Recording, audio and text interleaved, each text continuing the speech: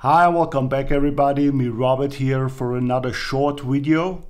Are you wondering how to make calls to your APIs in the ABAP environment with Postman?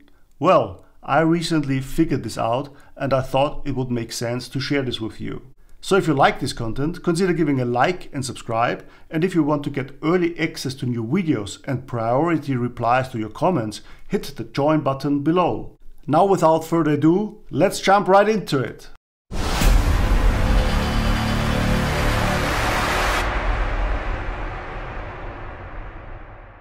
Alright guys, I've splitted my screen.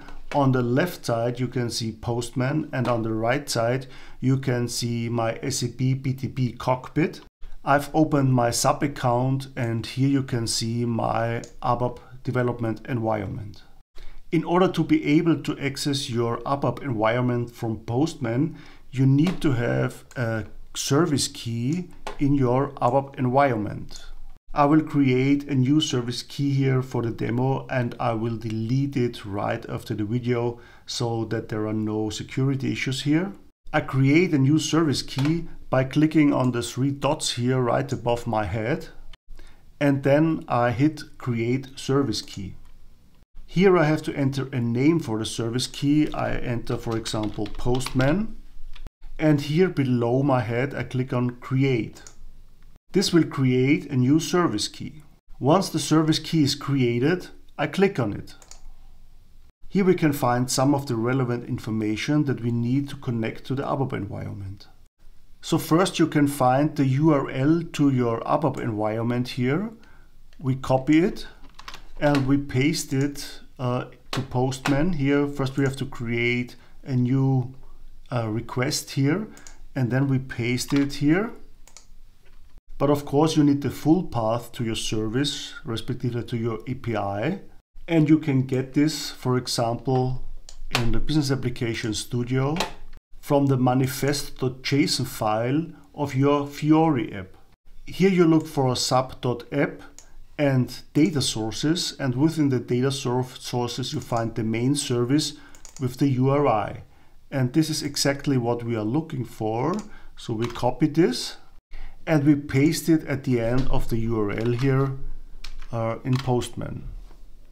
Then we can try to click here on send, but of course this will not work since we do not have the required authorization yet. So what we will do now is we click here on authorization here in Postman, and as authentication type we choose OAuth 2.0.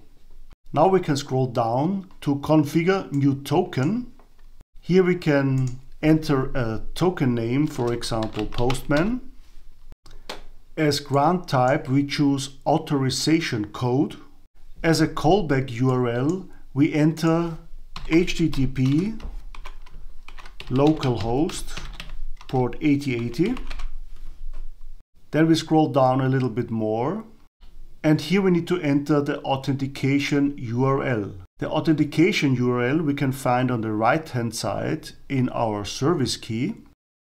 For this purpose we scroll down here in the service key and we find the UAA key. Within this UAA key we find URL. Please note that this is not the URL from above here that we entered before, but this is a different one. So we have to take this one here, we copy it, and we paste it in the out URL field here on the left side. But please note that we have to add the following here, /OAuth and /authorize. And then we copy the same URL here on the right hand side and we paste it to the access token URL field in Postman. But this time we have to add the suffix /OAuth /token. Then we look for the client ID in our service key, which is below UAA here as well. And we copy the service key and we paste it on the left hand side into the field client ID. Next we find the field client secret on the right hand side and we copy it to the field Client Secret in Postman. Then we scroll down and we click on Get New Access Token here in Postman. This opens a new browser window where you can enter your SAP credentials. Once you've entered your credentials successfully, you get this response. And then the access token is displayed to you. Now you can click on Use Token here. And this adds your token to the section Current Token here above in the subsection Use Token Type here. Now you can try to click on the Send button here above again.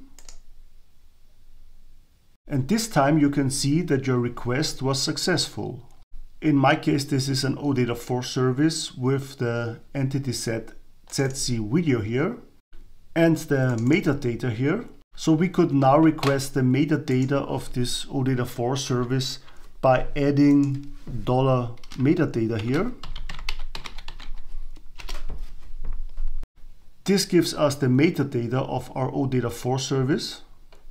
Or we could add the entity set here, ZC video, and enter.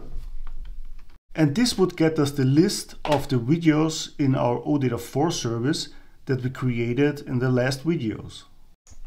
So that's all for today. If you like this content, please click the like button, the subscribe button, and also the notification bell below. Thank you for watching and see you in the next one.